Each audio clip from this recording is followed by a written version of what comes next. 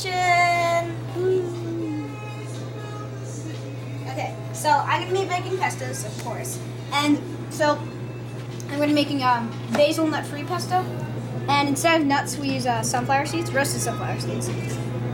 And I've been using them for about a week, and people have just been loving it, so that's why I'm using them. I have Asiago cheese, garlic, a whole tub of it, sunflower seeds, of course, and basil.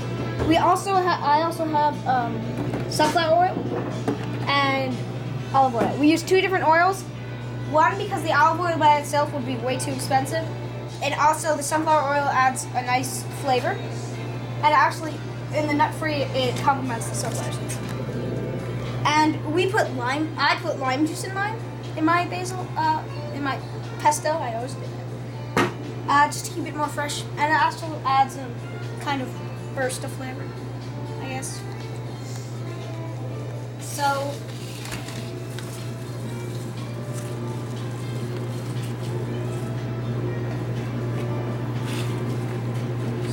First, I am going to put the basil in the food processor. And then I'll add more basil and all the ingredients.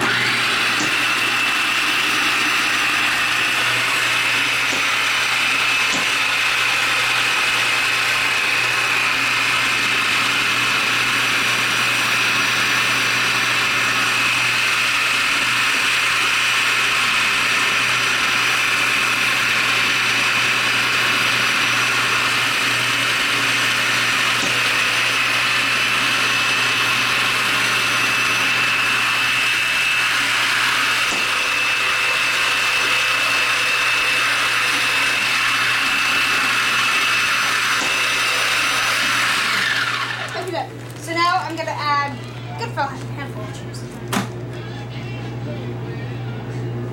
And again, we use Asiago. Some people use Parmesan, Romano. We use Asiago because it adds more flavor to it than Parmesan, which is more of the traditional tasty cheese. And also, I like to put my own twist on it.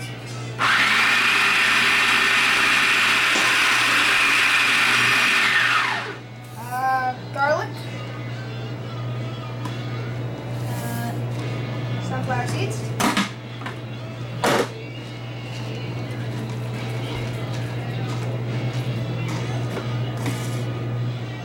more cheese,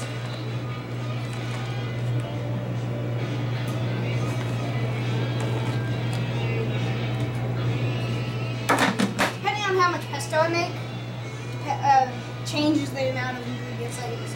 I have to adapt to that, and I have to get used to it.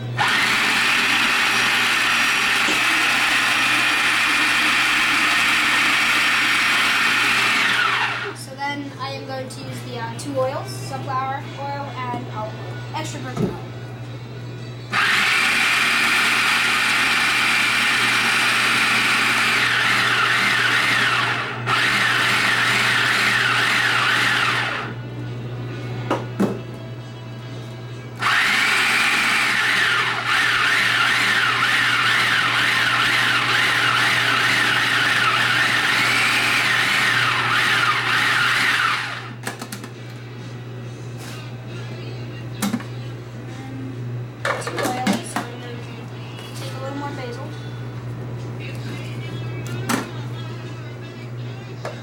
More cheese.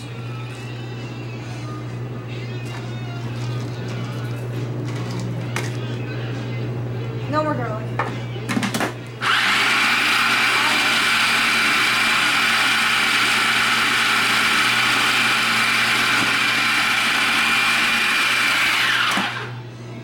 A little more blending, and then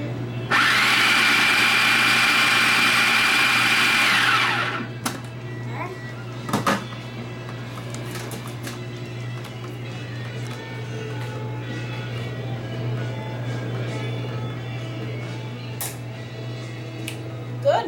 I can tell you want some.